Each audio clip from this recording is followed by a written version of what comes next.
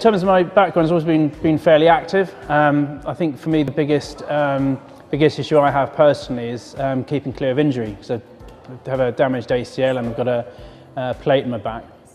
And so being very conscious of staying injury free is kind of quite important.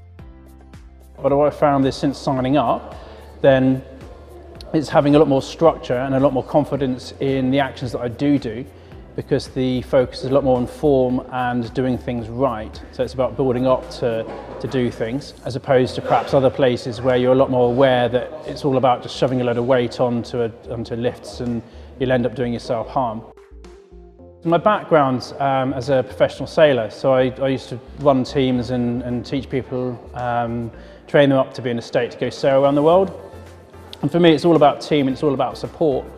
And one of the great things that we do here, and we do really, really well, is the team aspect. And so there's a great sense of camaraderie in the fact that everyone's working out together.